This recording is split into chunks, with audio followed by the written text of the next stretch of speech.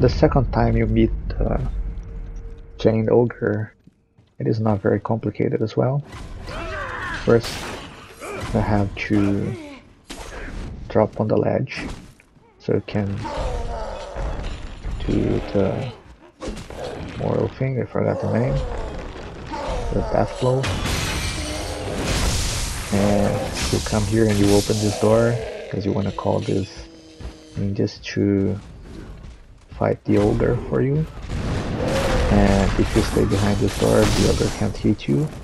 And you may, if that door is still closed, you may use the homeward idol. This time, if you need to go back to the Skullforce idol. And then you start the fight. They may get a few hits. 1 health bar. And remember that everything with red eyes, oops, almost died there. Everything with red eyes are afraid of fire. So you have all your spirit emblems here and it's gonna be easy. And you can keep doing that forever if you don't want to take any risks. The camera doesn't help a lot, so it's hard to see the wall. You may get stuck just like I did last time and you may die instantly, depends on what kind of attack he does.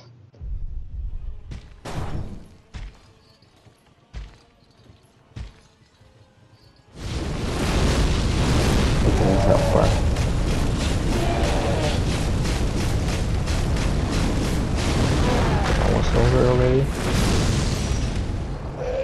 And now he's running.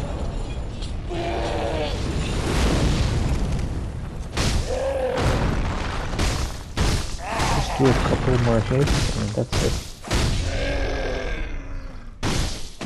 See if he doesn't go through this wall.